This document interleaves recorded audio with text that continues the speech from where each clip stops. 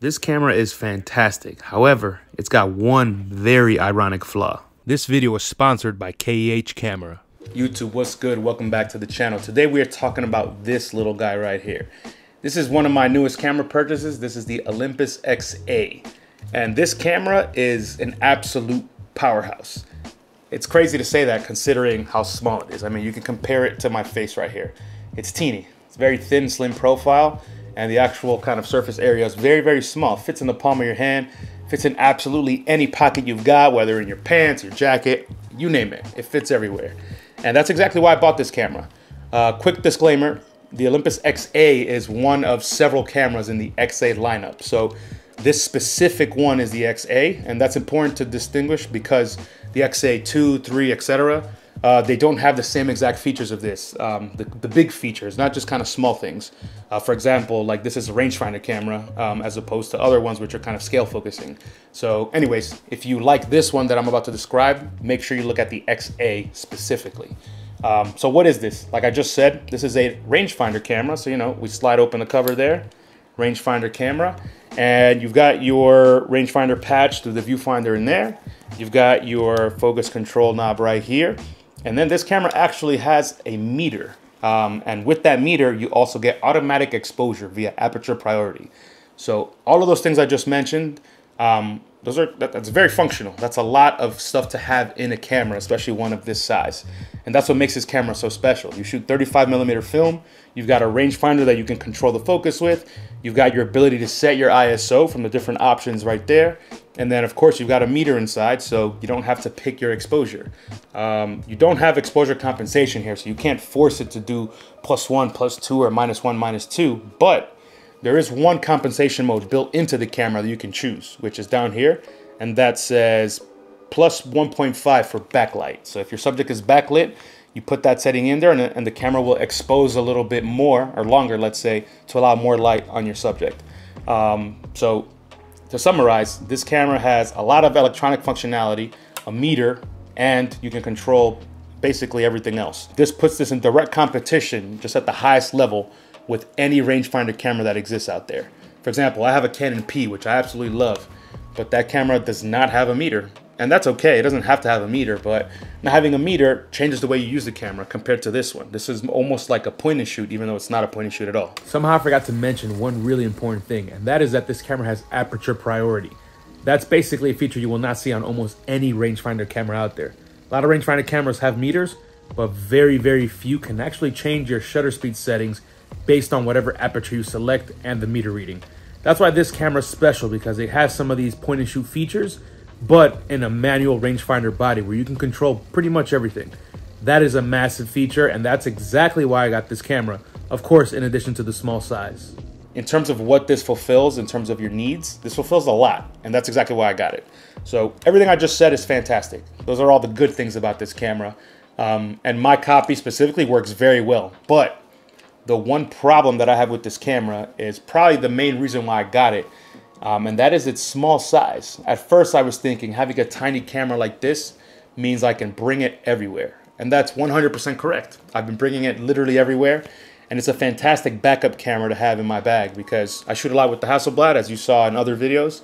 But only 12 shots there. So when I run out of film there and I don't feel like loading an entirely brand new roll of film, I just pull this out. And there's always a film in here. So I can shoot whatever's in here and continue to get photos in whatever scenario I'm in. But the size is a problem as well because it's really hard to handle this camera. My hands aren't giant, but they're definitely not small. And to hold this camera, first of all, is kind of awkward. I just kind of hold it with fingers, like as you see here, you know, as opposed to getting a good grip on it, because there's nowhere to grip here. It's not built to have a grip, because otherwise I would make it bigger. So I kind of hold it weirdly like this with my fingers, and it changes every time I use it. And then when I'm focusing, not only is the rangefinder patch in here tiny, again, because of the small size of this camera, that makes it hard to see what you're trying to focus on sometimes. But then the knob to control the rangefinder is just this little thing right here. And luckily it has a bit of a grip to it because it's kind of like serrated on the edge there, the plastic. It's not smooth, but it's still very small. So just look at how awkward this looks when I go like this. Got it to my face, and now to focus I need to go like this. And like I can't even do it with the pad of my finger. I have to use my nail to kind of catch on there. That's not fun. And I'm very slow when I use this camera because of that. Oftentimes I'm second guessing my focus, and if I'm doing a portrait of some random person in the street, it's kind of awkward. So the size is becoming a bit of an issue, and it's kind of annoying, to be honest with you. I just haven't decided if it's annoying enough where it outweighs all the great stuff about this camera. So that's kind of the biggest challenge with this camera. Another thing, real quick, a message from the sponsor of this video, KEH. This is April and it's Earth Month, which is a perfect thing to talk about when talking about KEH, given that they're committed to promoting a circular life cycle for all of their photography gear. Buying used camera gear is amazing because you as a consumer get what you want, and you get it without creating new waste streams by buying brand new products. And fortunately, KEH is a great place to buy used cameras because you get such great products and you get really amazing service as well. They review and grade each and every single camera, allowing you to choose whatever option suits your budget best.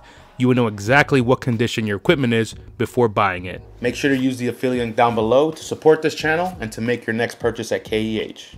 Another thing I don't like, which isn't a challenge, but it is kind of something that ticks me off a little bit, is the actual shutter release button right there, the trigger, that red button.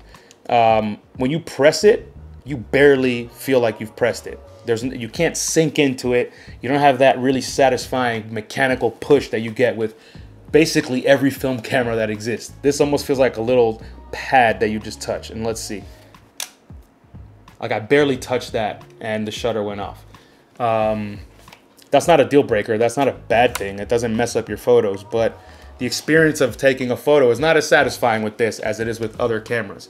And one of the reasons I shoot film is because I love the cameras. They're mechanical for the most part, and using them really gives you a nice sensation of using a piece of gear, something that was engineered and has some craftsmanship.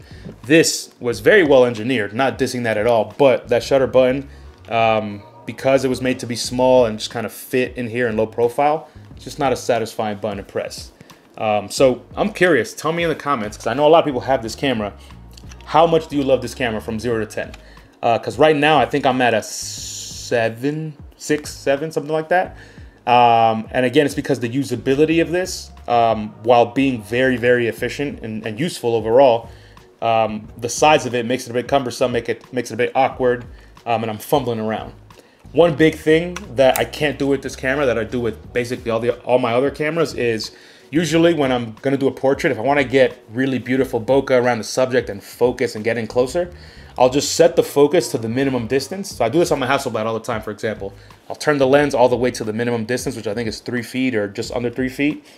So I'll pre-focus it, and then I'll put the camera to my eye, and then I'll physically move forward closer to my subject until the image kind of goes from out of focus and is locked into just the right focus. Very easy to do on an SLR camera because you see the exact thing you're taking a photo of. But with the rangefinder, when you do that, theoretically you're looking for the patch to be out of focus initially, and as you get closer to your subject, it'll start to move until it's right on top of them. It's so hard to do with this camera because of how tiny that patch is. So I've done it a few times and I just keep missing focus. And with rangefinders, you're supposed to not miss focus because it's supposed to be very easy and very obvious unless your rangefinder is not calibrated. And this one's definitely calibrated. I promise you, most of my photos are in focus, except when I try to focus like that by moving my physical body closer to the subject. So it's a shame I can't do that because I do that a lot.